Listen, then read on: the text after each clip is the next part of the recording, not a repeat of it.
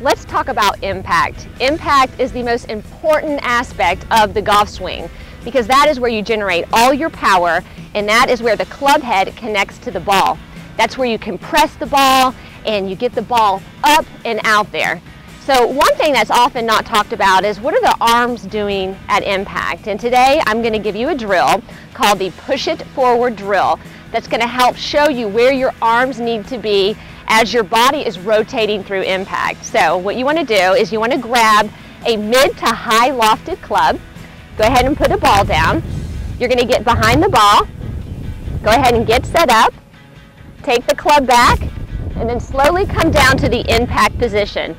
Now in the impact position, notice my hands are forward, my hips are open to the target, and my shoulders are nice and square.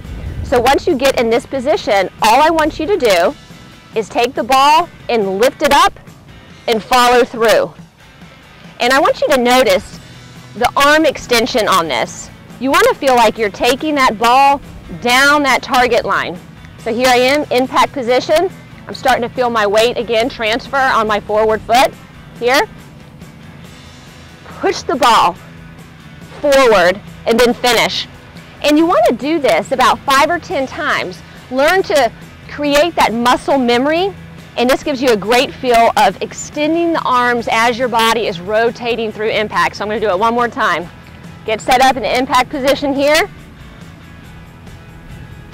and lift the ball up. It's almost like you're flinging the ball down the line. So this is a great drill to use to help teach you where your arms need to be as your body is rotating through impact.